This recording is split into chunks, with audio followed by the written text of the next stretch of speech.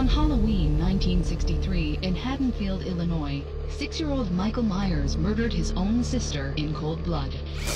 But it was 15 years later, on Halloween 1978, that the legend of the Myers murders was born. Having escaped protective custody, Michael returned to Haddonfield, where he brutally massacred the occupants of a neighborhood home, leaving teenager Laurie Strode as the sole survivor. So, Laurie, after all these years, what do you think possessed Michael to go on this killing spree? You don't believe he's a boogeyman? No. Well, you should.